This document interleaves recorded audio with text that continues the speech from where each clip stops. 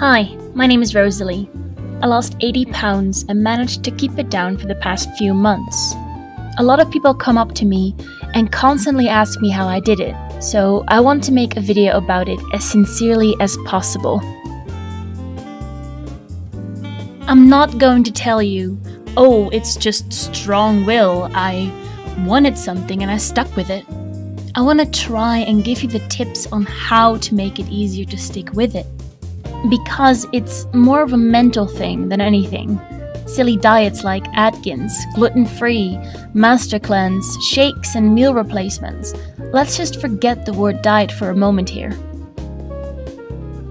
We're all looking for quick fixes, but what we need is a healthy eating habit, one that sticks with you for the rest of your life.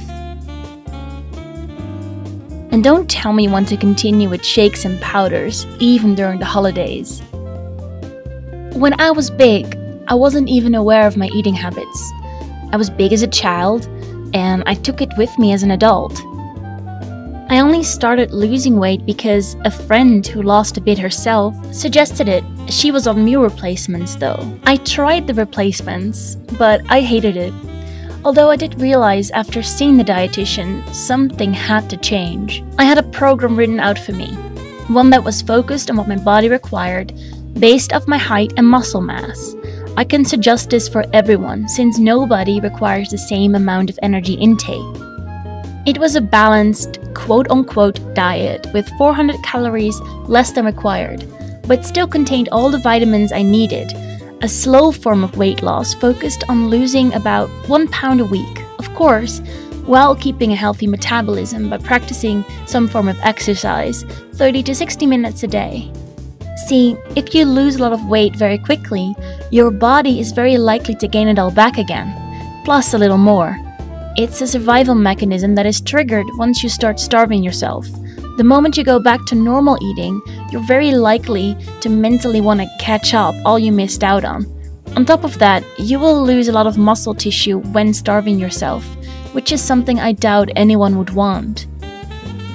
Of course, working out is never a bad thing. I had to eat a little bit more with every 30 minutes of exercise, like a portion of fruit or an extra slice of bread.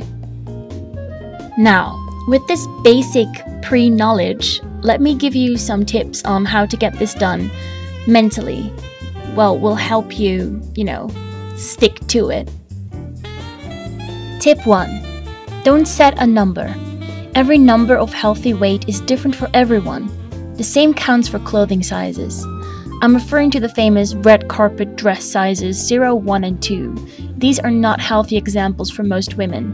Don't try to weigh yourself more than once a week, or even less. If you weigh, it helps if you do it at the same time of the day. For women, your monthly cycle has influence on your weight as well. Don't freak out if you suddenly gain some, it could just be water weight. Tip 2. Try to focus on being healthy, rather than being skinny. Ladies, I know, but trust me, just being proud of the weight loss and being able to buy nice new clothes should make you happy enough and satisfied with the little bit of weight you've already lost so far. With that said, tip 3, you're gonna want to create a positive mindset. Be happy with the fact that you're living a healthy lifestyle and reward yourself with a nice new shirt sometime. If you feel good, you'll look good. It's a continuous cycle, and it will make it so much easier for you to continue. Tip 4. Don't see the new eating program as a diet, but a lifestyle. I mentioned this before. In my case, I didn't eat consciously at all, and I had to change my entire mindset towards food. I started cooking all my dinners, and I made it fun. Tip 5. Learn to take your time. Get a tomato, get some onions. Be patient instead of getting a quick snack on the go. You'll feel more of a reward eating if you take more time to prepare it, and you'll feel better knowing you had a nutritious meal. If you eat more slowly, you'll feel satisfied more quickly as well. Tip 6. Always eat after you wake up. Have a relaxed moment to eat your breakfast. Let me rephrase that. Don't skip a meal at all.